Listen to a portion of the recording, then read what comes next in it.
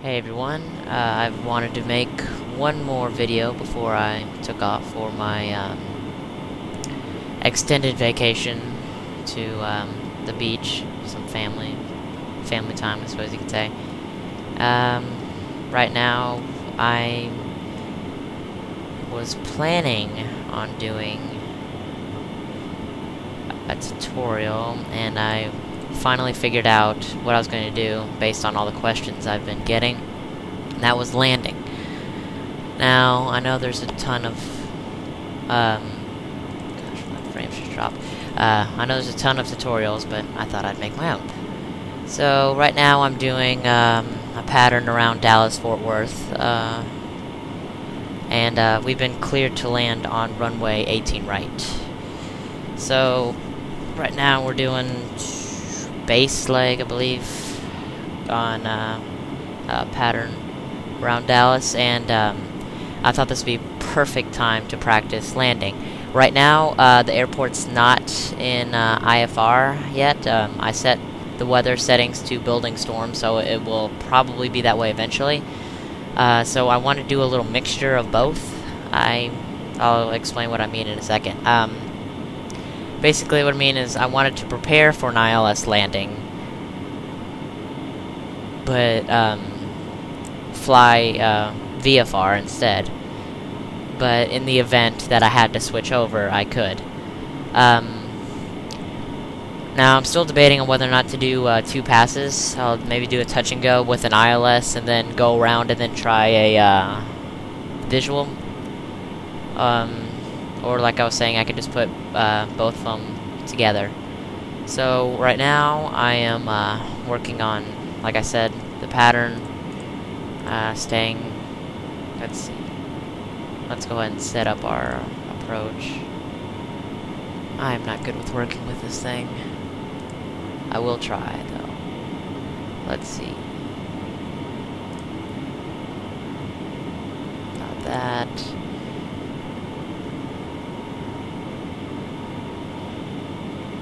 Where's the route? There we go, route page. Destination, Dallas-Fort Worth. KDFW.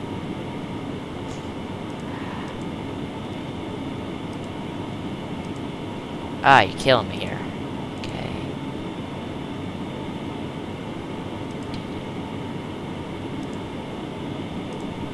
Okay, KDFW. There we go. And it doesn't matter what I put in there for landing. So,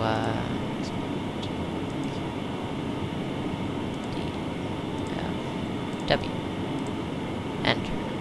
Activate. Execute. Now, let's see what we got here. Whoops. Okay. Now we can not set up our approach. Okay. I'll probably just pause this, and I will come back once I figured this out, because it's, like I said, it's been a long time since I've flown with the 757. So I will be back in just... Okay, and we're back. We're starting on our final to land on runway 18 right. As you've seen, the cloud cover's gotten a little bit more hectic, so we're going to try to maybe do ILS. It's a possibility.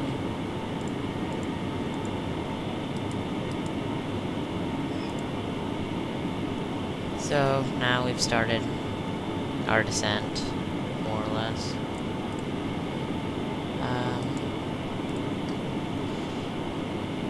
Yeah, let's I was trying to get the navigation thing to work, but I gave up after a while. So let me bring this down. Just enough, and then around 1,000 feet or so, I usually turn it off and just do the rest manually. So, with that said, we've already been given our clearance to land. Bring that back up. Okay.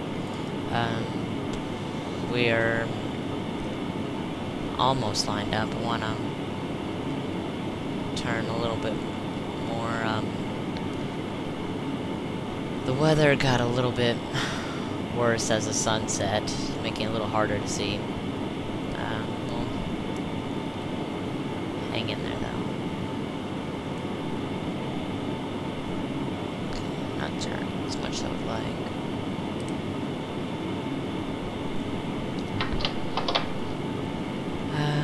Let's see. Whoa. Ladies and gentlemen, in preparation for landing, please return all seat backs and tray tables to their upright and stowed position. Ensure all portable electronic devices are turned off, and stow all carry-on items. Additionally, footrests and video monitors must be returned to their original position. Thank you. Okay. Forgot we had those.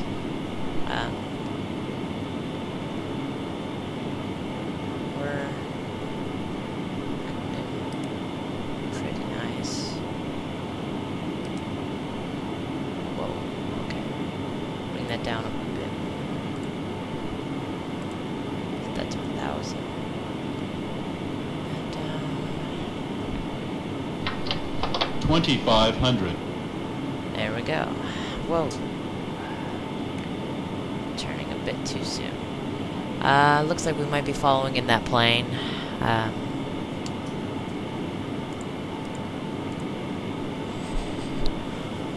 We'll go ahead and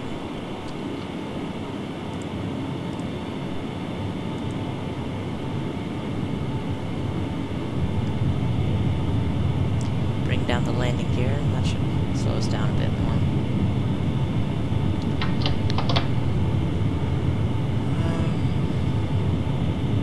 Got the speed. Flight attendants, please be seated for arrival. Nope.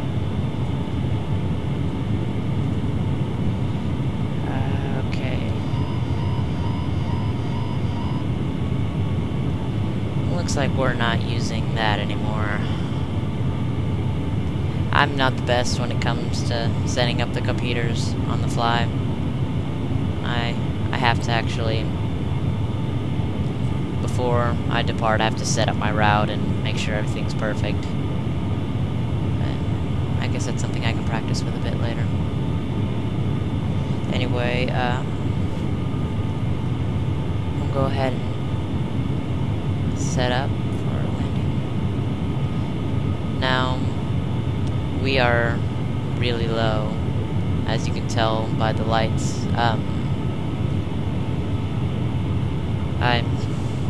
I might have talked about this earlier in another tutorial, but if I didn't, 4 lights, generally 4, usually in a straight line, or 2 up front and 2 behind them, or 3, all behind each other. They represent your glide slope, more or less. Basically, when they're all red, that means you're too low. If they're all white, that means you're too high. As you can see, they're all red.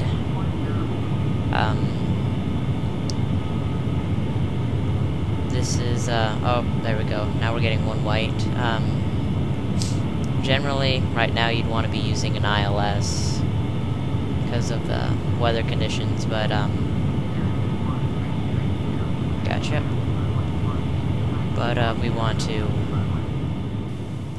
Okay, everyone, I am back because I don't think I was quite clear in explaining some of the landing procedures, so I thought I would go back and explain a little bit more. I'll probably cut this into the video, but I wanted to explain a little bit in better detail about the landing system, the precision approach path indicator or something. I think that's what it stands for. Basically, there's 2 systems: the PAPI system, PAPI, which is used in FSX, and the VASI system. Generally, we'll be only working with the PAPI system because the VASI system isn't used in FSX, I don't believe. Correct me if I'm wrong, but I'm pretty sure it isn't. They use like flashing lights and tricolor. They use an amber when you're like far too high, or either way, that's beside the point. Here I have two pictures detailing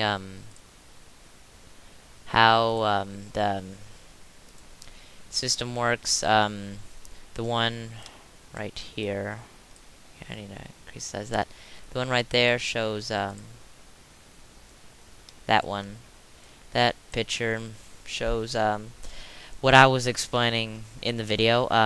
It usually runs on a 4 or 2, or sometimes I've seen it where they have a 4, but they have 2 right here, and they have 2 back here. And then even sometimes I've seen it to where it's 3. There's 3 right there. Except normally they're located on the left side. I don't think I need to explain this, but I did in the video. All white means too high, all red means too low. Now, some smaller airports don't have these, and this can be a problem, but as you get used to flying and landing a lot more, you'll get better. I remember when I first started, I was landing 777s at around 400 miles an hour on the runway and wondering why I couldn't stop. These, once I figured out how to use these really came in handy for my landings. I always thought they were just lights to show where the runway was, but they, from the Wikipedia I read, they have a 5-mile average of 5-mile during the daytime and a 20-mile visual at night. There, like my little drawings there. Now, runway markings, I don't want to get into too much. That could be a whole nother topic in itself. Generally, I will just point out from right here, from this video, these 2 big white rectangle boxes, generally I think 75 to 100 feet in length. That's the normal touchdown zone. If I remember correctly, it's something like 1,000 feet from the base of the runway to the touchdown zone. I know some airports have these little yellow lines right here. Those are blast pads, I believe. They just take the brunt of the force when they're landing, because normally by the time you get to the start of the runway, you'll pull your engines to idle. So they generally won't be receiving much jet blast. There's also generally, once you pass these, there's generally two or 3. It might go 3, then 2, then 1. I know they're set lengths for each of these, but I was too lazy to remember them. And it's the exact same thing on the opposite side, as you can see there, with the touchdown point. Don't think there's anything else I really need to discuss. There's a bunch of taxiway markings, of course. Right before you get on, there's generally 2 striped and 2 dashed. That's the whole short line when you're coming from this way. You're allowed to go past if you are going through the dashed lines. But if you come up to solid lines, you have to stop. Sometimes there's also a IFR or an ILS hold short. Looks like a ladder. Please forgive my terrible drawings. They're usually a little further back. If a plane's using that IFR system, which will usually be around here or something, they don't want the plane to interfere with the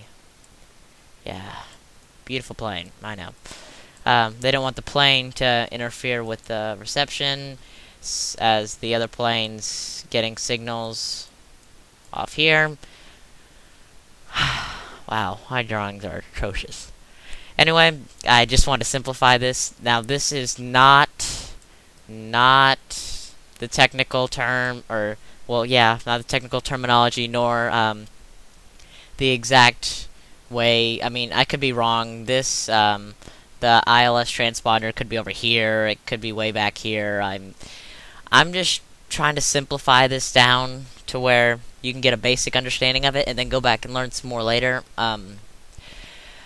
That said, the lighting systems as well.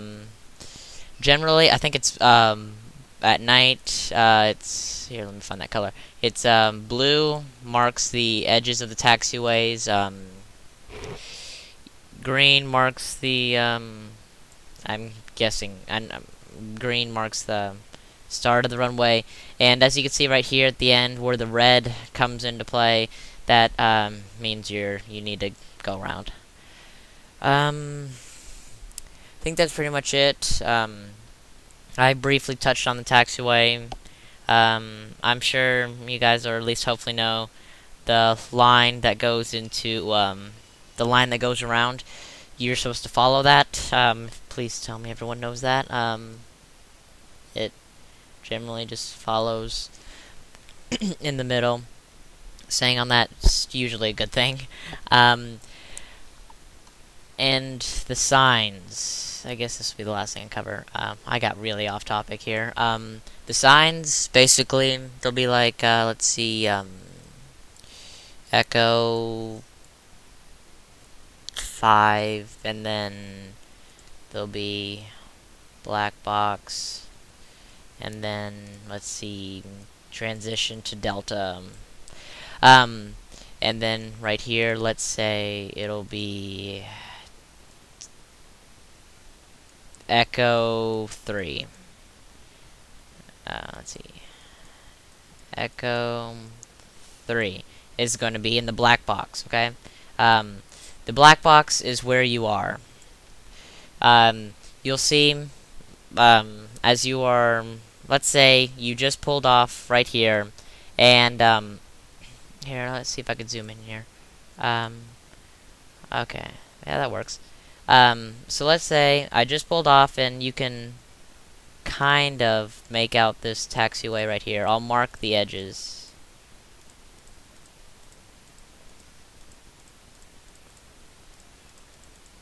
So basically, you turn here, and, oh, I'm sorry, I forgot you can't see my mouse. So as you're going this way, you should see a sign once you get off, about right here, that is this. So let's say you're on Echo 5 right now, and you're wondering, or you turn off and you see this sign, and you're wondering where you are. The black box shows you where you are.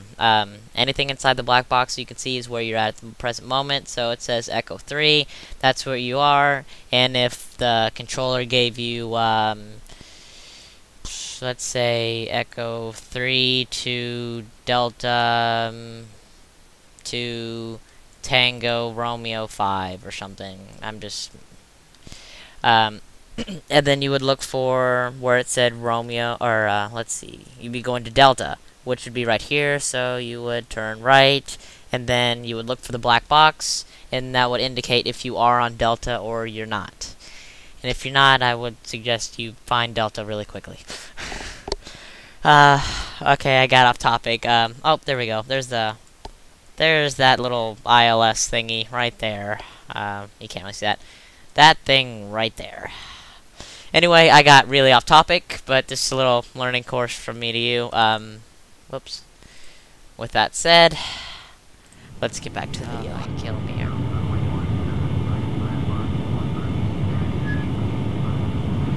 Okay, this wind's a little heavier than I expected. No matter. So, looks like we are in the clear.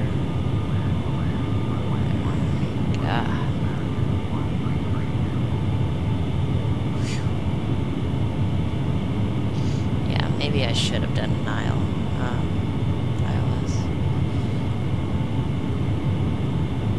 Okay, let's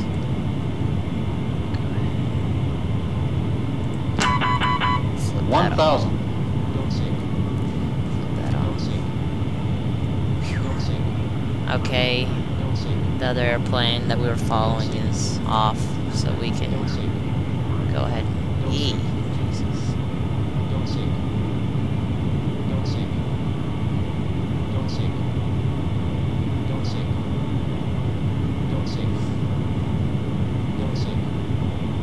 500.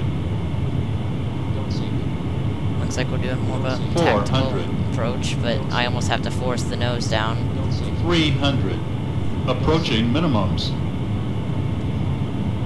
200. 100. And 50, 40, 30, 20, 10.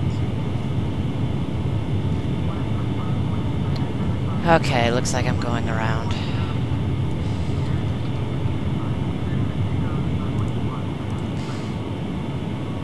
Anyway, that is what we do not do. That is...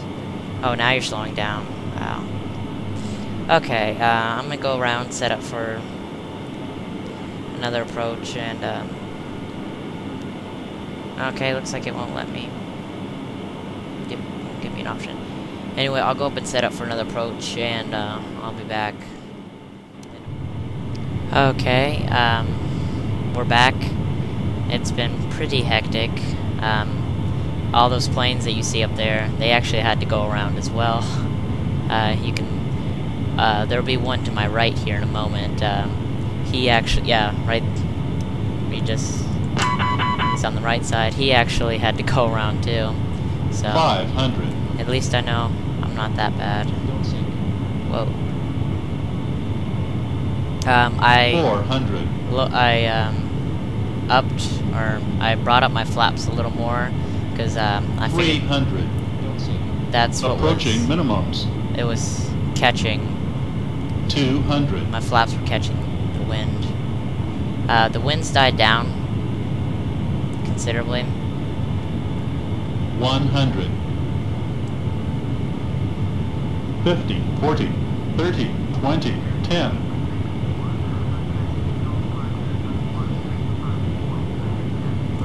Okay, are we off the... okay, looks like we did a little bounce there.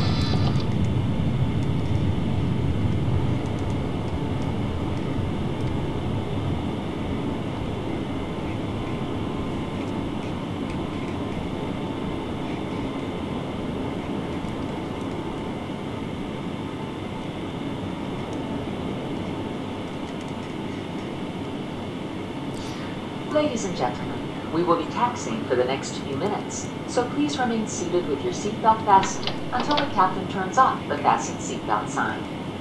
At that time, please remember to check around your seating area, in the seat pockets, and overhead bins for all personal belongings that you brought on board. Please take care when opening the overhead bins, as the contents may have shifted during flight. And there we go. Gotcha, gotcha. Well, I'll probably make a part 2 of this, because that was pretty bad. I've pretty much given up, because this is, this has been my fourth or fifth attempt. So I got a little tired of it. I guess we'll be, I'll go ahead and hold right here on. So, anyway, that was another landing, more or less. Next time, I'll probably try this in the fog, when it's foggy. That'll be a little easier than heavy storms. Anyway, I'm sorry, that was the best landing I could actually accomplish. I know I kinda little jumped right there, but I had more than enough runway, so I didn't have to go around. That is pretty much it. Like I said, I'll make a second one. That'll be just standard VFR. Well, I didn't really do an ILS one either. Okay, this is just, I don't know, I guess it's just what it will look like video. Yeah, I'll get a better IFR and VFR when I get a chance. Or, I believe I already did an IFR, didn't I? Yes, I believe I already covered an IFR. Yes, I did, the mini-series. Okay, in that case, I'll just do a VFR landing, and, that will be it from there. Please note, as I'm sure you guys already know, I'm not a professional in no way. I want to be, but right now I'm not. So please try not to hold that against me. Doing the best I can here. Anyway, thanks for watching, and I will see you guys when I get back from the beach.